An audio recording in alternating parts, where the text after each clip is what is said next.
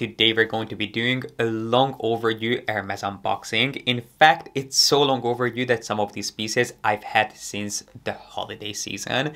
Now I wanted to wait because there were a couple of things that I was trying to exchange because I bought them in the wrong size, and I was hoping that I would get them in sooner rather than later, but that hasn't happened and I don't want to wait any longer. So I'm going to show you the pieces in the wrong size, and then whenever I get to exchange them, I'll let you know then. But I wanted to show you a couple of new things that I picked up from Hermes. I would love to update you on a piece from my wish list that did not work for me, but that doesn't mean it won't work for anyone else either. And I have also discovered a new fragrance, which I think is probably in my top 3 all-time favorite fragrances. It is right up my alley, and I would love to share this with you because anytime I do a Q&A, I always get a ton of questions on my go-to fragrances. And if you enjoy similar scents to what I do, you have to try this. And even if you don't like this particular scent, this is a collection that you need to become familiar with. It's not a collection that I hear a lot of people talking about,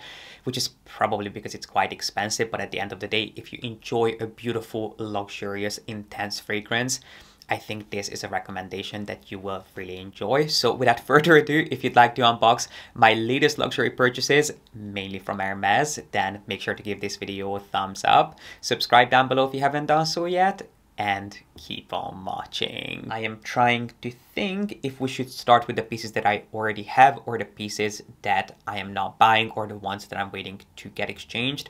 Maybe let's do the ones that I don't have here because the rest might take me a little bit longer to physically unbox. But the first thing that I wanted to share with you is a pair of loafers. Now, if you watched my 2024 luxury wishlist video, if you haven't, I will make sure to have it linked up here.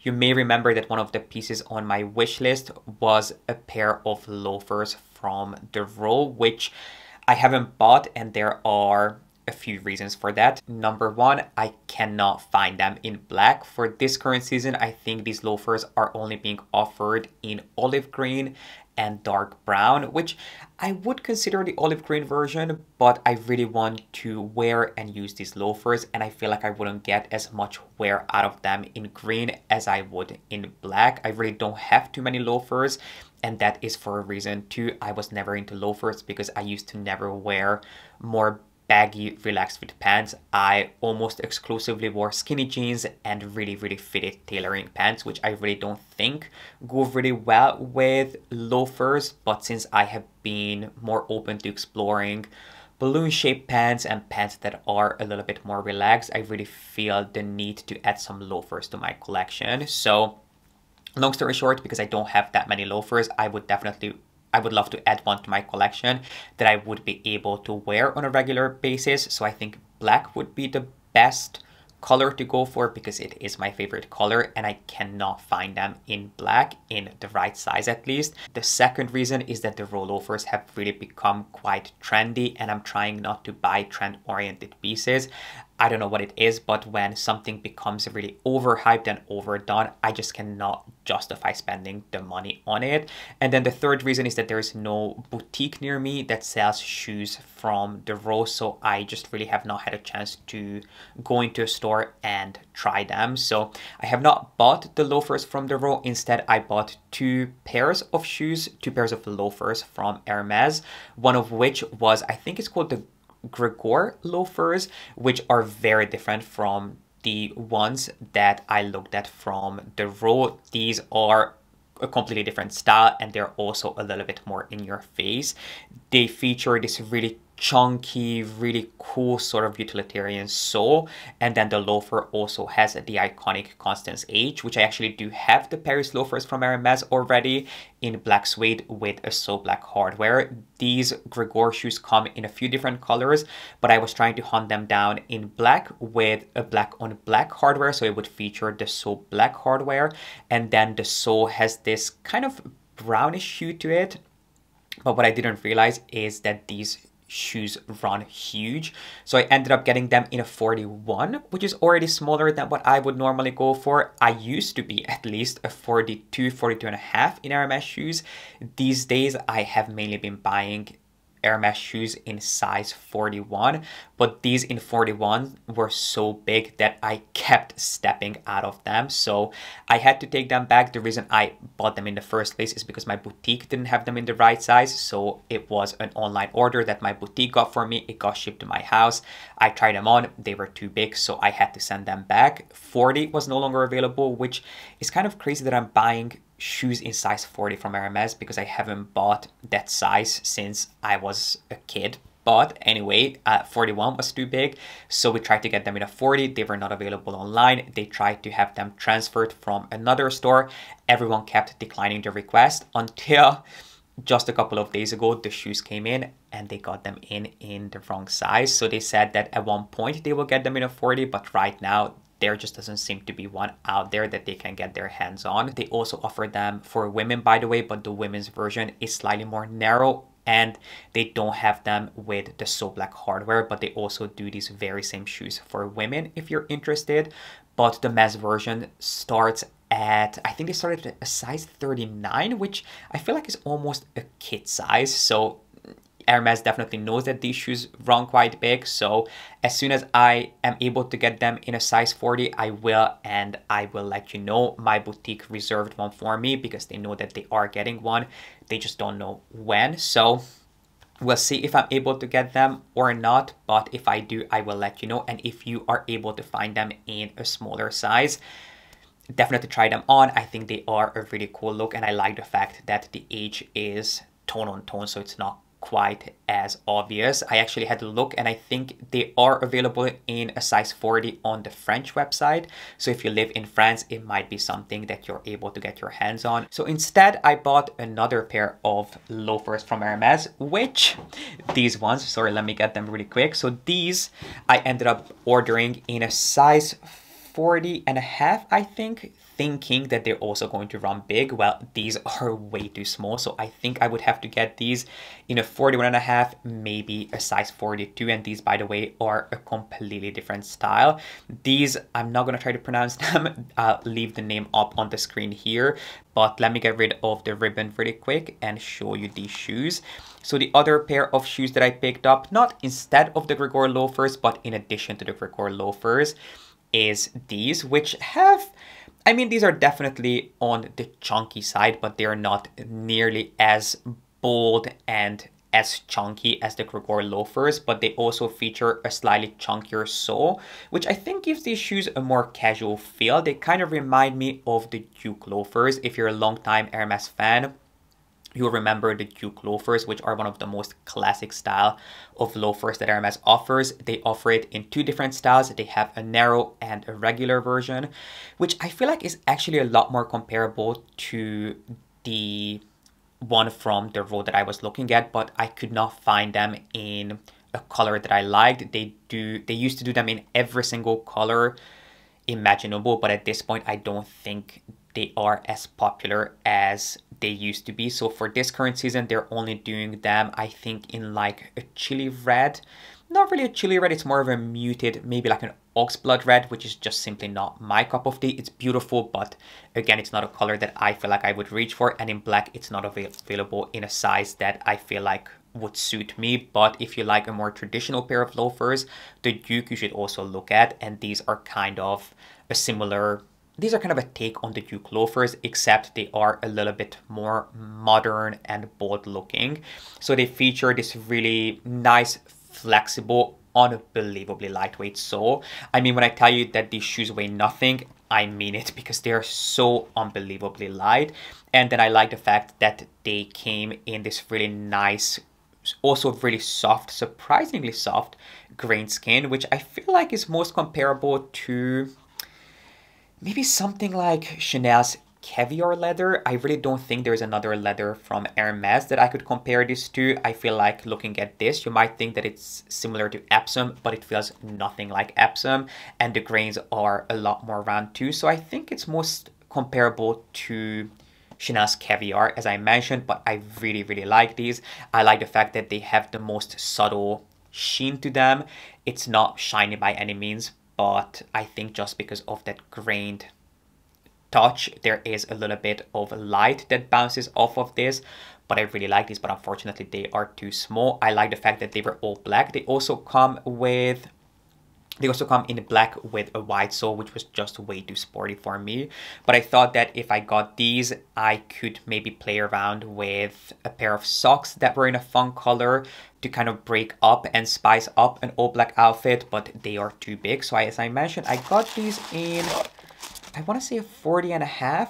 I thought that I was smart for doing that because of how huge the Gregor loafers ran, but these are way too small, so I would have to get these in a 41.5, maybe in a 42, because yeah, they were just insanely tiny. But if you like the way these shoes look, definitely look at them. I think they are a great purchase and they are unbelievably comfortable. I think these are a lot more comfortable than the Gregor loafers just because they are so light and the sole is really quite flexible.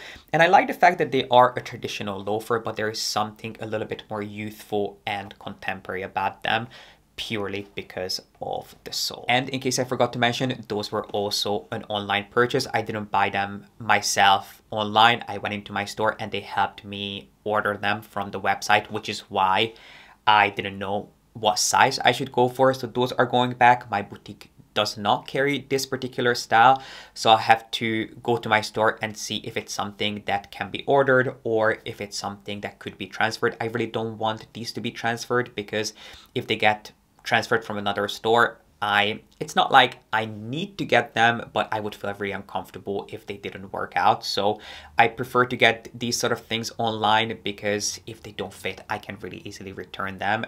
If I knew exactly which size I need, it would be much easier, but I really have no idea. I think if I could, I would probably get it in a 41.5 and also a 42, so I can try both of them on and then send back the one that doesn't work, because at this point I am extremely confused by Hermes' sizing. But if you're gonna go for the Gregor loafers, definitely size down, and then if you pick up the second pair that I showed you, just go for your regular size because they seem to run true to size. With that said, let's move on to my next purchase, which is really quite a small purchase, but I am still very excited to finally have this because it is one of Hermes's books. In case you were not aware, Hermes, I think at this point they have 3 different books. The first book that I remember them launching and selling in stores was a book on some of their most iconic window displays, which came with a gilded cover. Then a few years later, they launched a book on some of their most iconic scarf prints, which I'm sure you've seen around. It was a pop-up book that had an orange cover, and it was so popular that they ended up publishing it in 3 different languages, in English, in French, and in Mandarin, which I didn't buy. It just wasn't really my cup of tea. I didn't like the cover and I didn't like that it was a pop-up book. I appreciate the idea. I think it's really creative. I think it also makes a fun gift, but yeah, I didn't want to have it in my home because I didn't feel that the cover would go really well with my aesthetic. But this third book actually took me quite a while to hunt down because I loved the cover and I also loved that it was full of really fun little stories on Hermes's history. So it's basically a little history book, but it's done in a really fun and entertaining way. And the book is called Straight from the Horse's Mouth, and it basically has just stories about some of Hermes's most iconic products, how they came about, their process of designing. As far as I can understand, I haven't actually read the book, but that's what I have gathered after flipping through this. So it has some really cute little stories.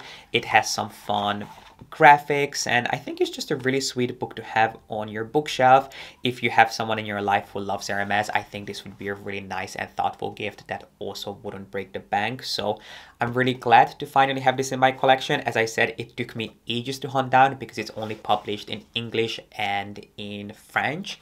And it's not a new book by any means. It has been around for at least a couple of years, if not longer than that. But for some reason, I never thought to pick it up until more recently. And now it is extremely tough to find. But if your boutique ever gets it in, or if you see this pop up on the website, definitely add one to your cart because I think it's just a nice little thing to have, especially if you love Hermes as much as I do, or if you have someone in your life who's really passionate about Hermes and they would love to learn more. I think this would be a really fun way to do it. Next up, we have a big box here, and this is a piece that I spent weeks, if not months, just humming and hoeing about. It's part of a collection that I really like the look of, but I knew that once I start adding pieces to my collection from this particular range, eventually I will want to collect the entire set, which is definitely not something I need to do at this point because it took me years to build up my mosaic collection and I don't want to start all over again.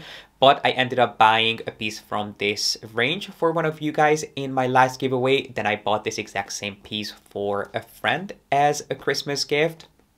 And I thought, you know what, if you want it so bad, just pick it up because it is actually a piece, well, not this particular piece, but I have this same piece from another collection that I use in my home. I have been using it for years and I genuinely think that it is one of the best pieces money can buy from Hermes. So whether you are brand new to Hermes or you're a seasoned Hermes collector, I do think that these pieces would add an amazing facet to your collection. They are the perfect way to infuse a little bit of Hermes into your home. There are 1,000,001 ways of using these pieces. You can use these as trays around your home.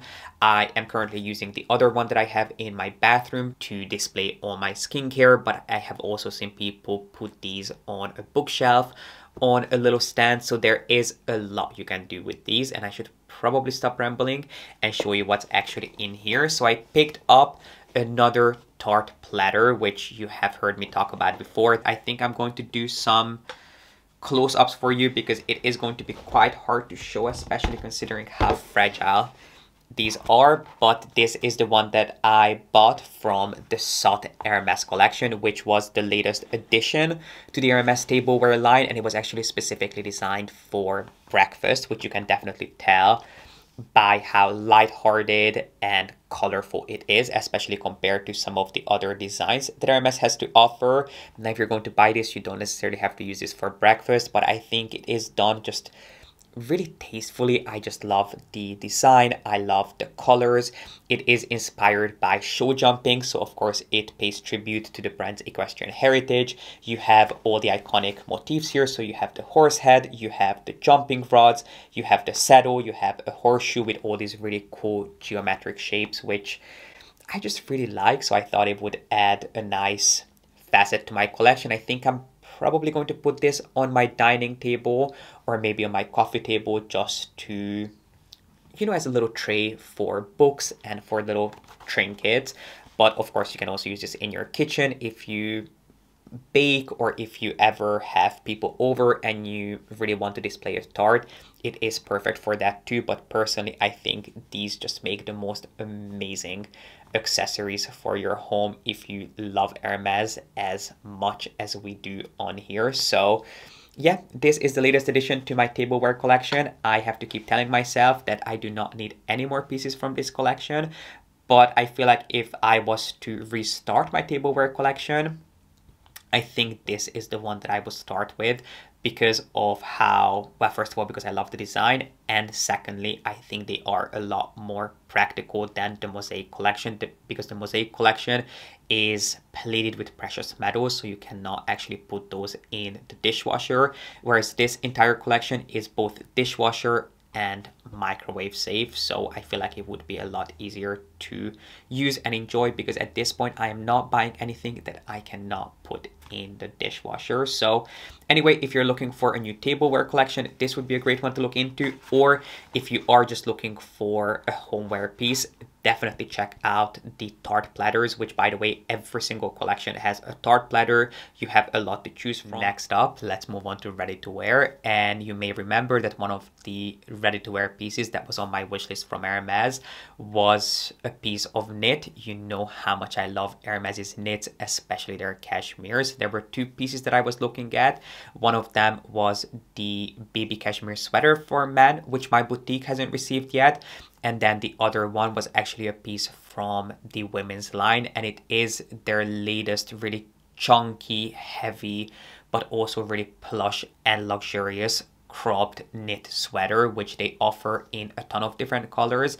I think this particular style was first introduced last fall winter. They did it in a short sleeve version and a long sleeve version. I didn't try it last year. I ended up buying a different piece of knit, but I kept thinking about it, so I figured, why not give it a try? Well, I did, and it did not work for me. It was way too cropped, and I could have gone up in size to make it just a little bit longer, but I tried it in size 40. It was so short, I could not even tuck it into my jeans, and it was already quite heavy, and there was a ton of fabric in the back. So I feel like if I would have gone up in size, it would have just ended up drowning me in fabric. So while it is a beautiful piece and it feels unbelievably luxurious, it's made of 100% Scottish cashmere, so it is just divine, but personally it didn't suit my body shape, which there's nothing wrong with. But if you're a little bit more petite, this is definitely a sweater that I would suggest you look into. It was really, really beautifully made. I love the colors that it comes in. My boutique only had it in navy and off-white, but there are a ton of different colors that it's offered in for this current season, including black, orange. So you have plenty to choose from, but just keep in mind that it is definitely on the cropped side. So instead, I ended up buying something else, which I don't think it is a runway piece. I think it might be from the commercial line. It's again something that I had to get online, and it is this denim shirt. It's not technically a shirt. It's somewhere between a jacket and a shirt, which I think is literally what it's called. I think it's called a jacket shirt, which is in denim. Now, denim is one of the biggest trends for the upcoming season. Hermes has a ton of pieces launching in denim, including bags. They're doing the Medor belt in denim, so it's not surprising that they did a denim shirt jacket for men, which I really liked. I like the fact that it was a jacket, so it's something that I could style really casually just over a white t-shirt. But I also figured that I could style it in a more formal fashion. So I'll show you exactly how I have been wearing this, which I just really like the look of. It wasn't overly expensive. I think it was just around €1,000. I will make sure to link the product number in the info box because I really have no idea what it's called, and I'm not sure if it's going to make it into stores just because it's so reasonably priced for an Hermes jacket. It also has a single pocket on the side, so I think this is a great investment piece because this is definitely something that you would get a ton of wear out of. Now obviously it is a denim shirt at the end of the day, and for a denim shirt it is quite expensive, but yeah, I have really been happy with it. I think it's a really cool piece that you can do a lot with, and I don't personally have anything in denim from Hermes. I have never bought their jeans, which is surprising because they have been doing them for years. The reason I never bought a pair of those is because they always do the exact same style, which I don't think there's anything special about. But I'm really happy that I was finally able to find something that was a little bit more interesting from Hermes that's made of denim. Did I mention that it has a pocket? It has this slanted pocket, which is a nice added detail, but I like the fact that it featured a zip, and again that there is so much that you can do with this. It is from the men's collection. There was only one size that I could find this in, which I cannot remember what size it is. It's not an extra small. I think this is just a small, but considering that it's a jacket that I'm going to wear over other things, and even when I style it with a more formal outfit, it's something that I'll probably layer. I thought it actually looks best being slightly more oversized, but I think it was a great little find from the new Hermes Spring Summer collection. And last but not least, I wanted to share with you really quickly a new fragrance discovery, just because I'm so often asked about my favorite fragrances, and this is a fragrance that really surprised me. It's not a brand that I would ever turn to for a fragrance, even though it's an iconic fragrance house, which is Guerlain, but it's not just any old Guerlain fragrance. Instead, it is one of their more exclusive scents, which this collection is called, I think it's called L'Art et la Métier. I do apologize for butchering that, but that's what it's called, and it is Guerlain's most exclusive, most high-end fragrance range, which you cannot just buy at any Guerlain counter. You have to get it either online or from one of their flagships.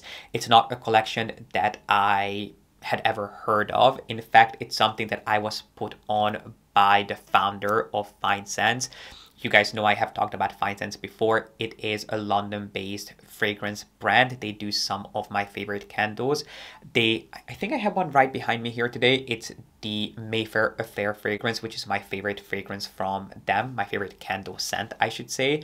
And I was telling the founder of Fine Sense how much I love honey scented fragrances, but that I cannot really seem to find one other than Amber Narguilé from Hermes, which is a scent that I wore for years. I still love it, but sometimes I just want something new. So she told me about this scent, which at the time was brand new. This is not a new range, but this was one of their, at the time it was their latest scent, which as the name suggests is based in honey. So I ended up getting one of these online. She told me about this a while ago, but I had so many fragrances that I didn't want to buy another one, and I was hoping that I would be able to smell it on counter, but then I found out that it's something that is quite a bit more exclusive, which is definitely reflected in the price. So if you don't like spending a decent amount of money on fragrances, this might not be a range that you want to look into, which there's nothing wrong with. There are some beautiful fragrances out there that are a lot more reasonably priced. This is definitely for the fragrance devotees because yeah, they're really beautiful, intense fragrances. I have been able to try a few of them because when I ordered this, I also got a few samples. And you might be wondering, if you love it so much, why are you not opening it? That is because I got a couple of little samples that I have been wearing for the past week or so, and I know I love it. So I'm going to return this bottle of fragrance and I'm going to get one instead that you can personalize. Just because these fragrances are so expensive, they actually let you personalize the bottles free of charge. So you can choose the color for the cap, you can have them engraved, you can put like fun little details on them, which I really love the sound of. I mean, if you're spending so much money on a bottle of fragrance, you might as well take advantage of all these fun little things. So I didn't want to do it when I ordered it for the first time because I wasn't sure if I was going to like it. So I ordered it, I tried the 2 samples that I got, and I have been loving it so much that I'm going to have a bottle personalized. Now, I'm not exactly sure how much this was. I think it was over 300 euros. It was like 330, 350 euros, something along those lines. So it's definitely not the most amount of money I have ever spent on a fragrance, but based on how intense it is, how long it lasts, and how beautiful it smells, to me, it is definitely justified. It is a really beautiful, rich, sweet, gooey honey scent, but it's not candy-like. You get the richness and the body of the honey without that sort of really young candy-like scent. And then it is also anchored. I think there's oud in here, which I love. My other favorite oud fragrance is Moon from Frederic Malle, which is a lot more expensive than even this fragrance. So it has some oud. I think there's sandalwood, there is sesame, there's also tobacco, so you get that smokiness from the tobacco, and it is a beautiful scent. If you have ever worn Amber Narguilé from Hermes, but you're looking for something that is even richer, even deeper, and a little bit longer lasting, because one thing that I don't really appreciate about Amber Narguilé is how it doesn't really last on my skin. Or maybe I'm so used to it at this point that I don't smell it, but I feel like this lasts a lot longer. And if you like a warm, really beautiful, rich fragrance, this is definitely something that I would recommend looking into. And if you're going to get this, get it online. You get a sample free of charge, so you get to try it before you open it, and then you can either keep the full bottle or you can have your bottle personalized, which is what I'm going to do. And then I did get 2 other scents from this same range, which I thought I would like. I do enjoy them, but I don't like them nearly as much as tobacco honey. So the other one is the gourmand scent, which basically just smells like hot chocolate. I think it is inspired by cocoa beans. To me, it is a really mature scent, and it definitely leans more feminine. I personally don't believe in fragrances for men and women. I think it all comes down to your body chemistry and what you like. I know a lot of people would say that rose, for example, is a really feminine scent, but I actually find it really sexy on a man, and I love wearing rose scents. This to me definitely leans a little bit more feminine, and I have such a clear vision of who I would see wearing this. For me, this is a lady, a little bit more mature lady, someone in her 60s, 70s, someone who's looking for something really bold, powerful and intense, but also sophisticated. So it's inspired by cocoa beans. It is a really gourmand, warm scent. It also has different spices.